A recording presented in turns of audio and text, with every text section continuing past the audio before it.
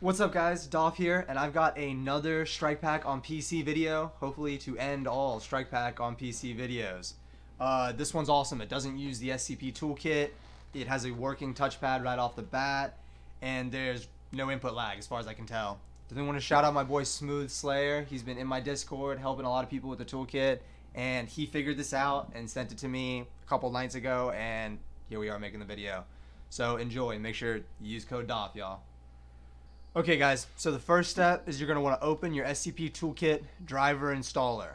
So basically you want to remove the SCP Toolkit. So you want to install the DualShock 4 driver, you want to click on your wireless controller, the one that you installed the drivers onto, and you want to click uninstall. And it should give you a ton of notification messages, and at the end if you scroll down in the log it'll say uninstall complete kind of thing. I'm not going to do it because I've already done it.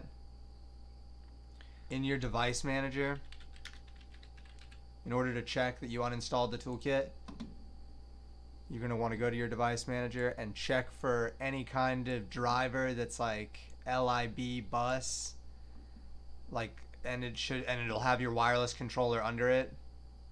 I don't have anything like that. It's LIB bus, I think, is what it comes up as. You can check my past video to see what that looks like, but as long as there's nothing on there, you're good to go. Mine's gone. The next step is you're going to want to make sure that your Epic Games launcher is closed. So there's the icon for it right there, and you're just going to want to exit out of that. That's the weird thing with this thing, is that you're just going to want to make sure that's always closed. You never want your Epic Games launcher to be open, because it creates a weird layer of interference with your controller that you don't want. The next step is to download Steam.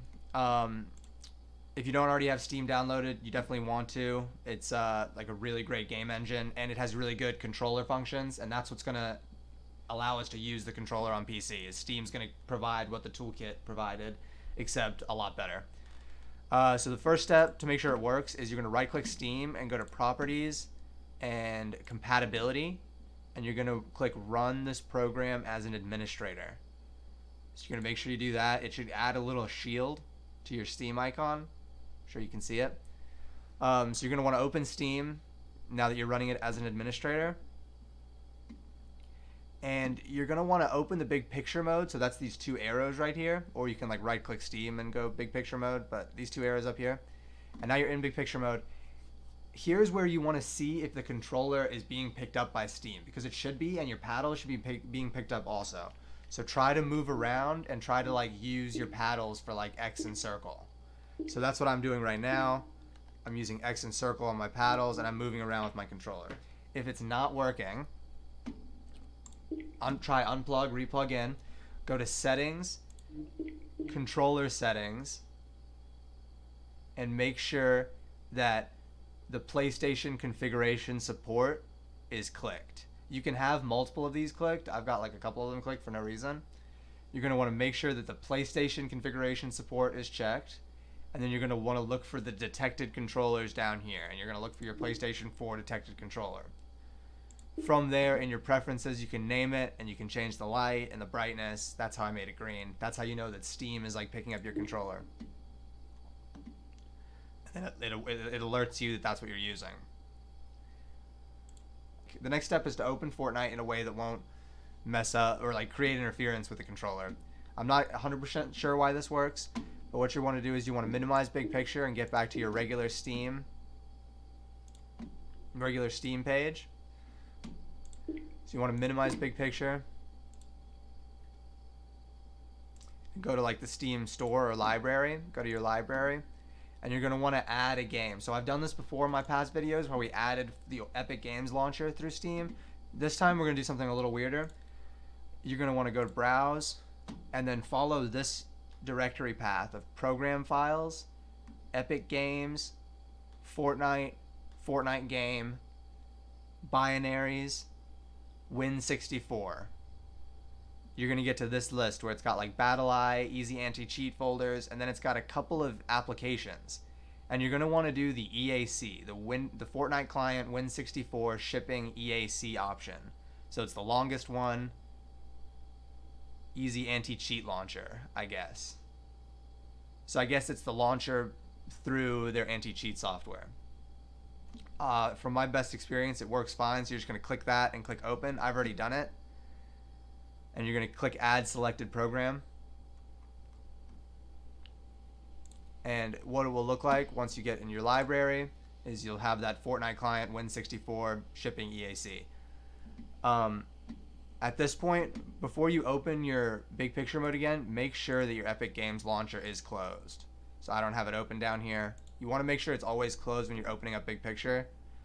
It'll help not create any kind of issues with your controller.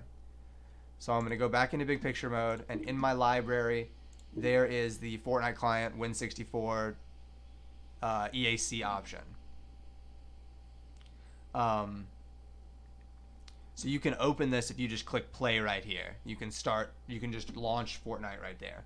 What you can also do is into the manage shortcut, you go to controller configurations, and this is where you can create controller configurations for your controller. So to make sure your controller is working as you would expect it to at first, you're going to go to browse configurations.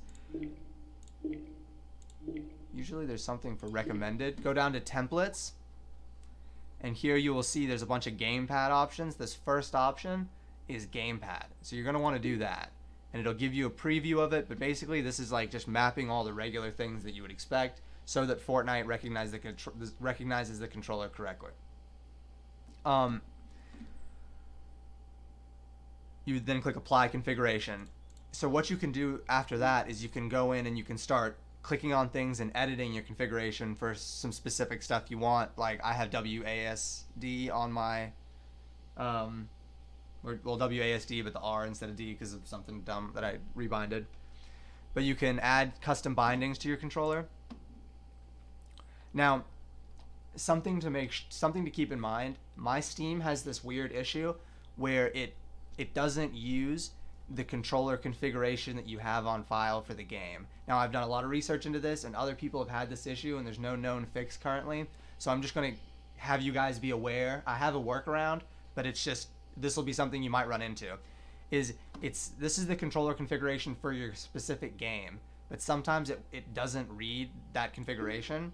So you want to create a configuration in there and click export configuration and save it as like a personal binding right here. So that's why I have all these Fortnite 01, 03.1, because I've just been like leveling through as I change it.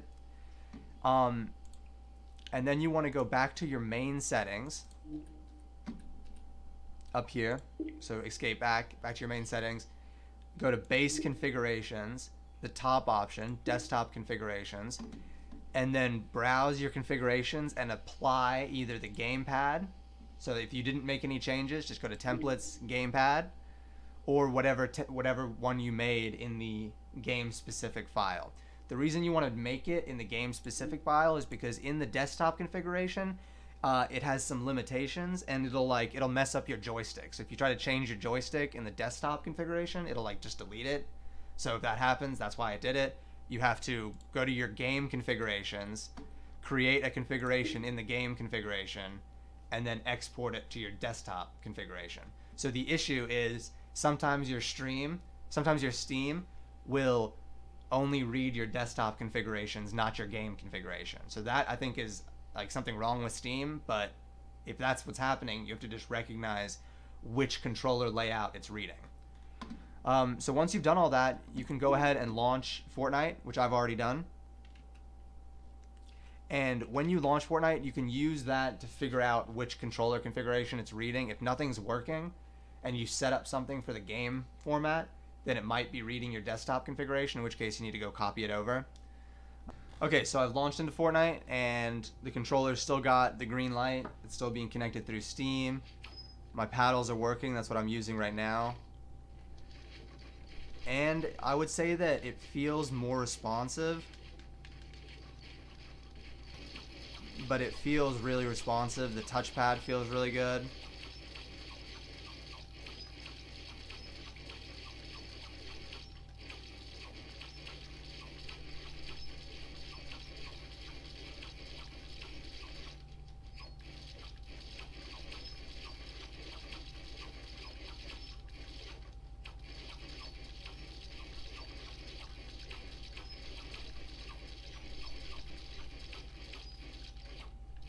So that's basically it, guys. If you're having any issues, make sure the Epic Launcher is closed.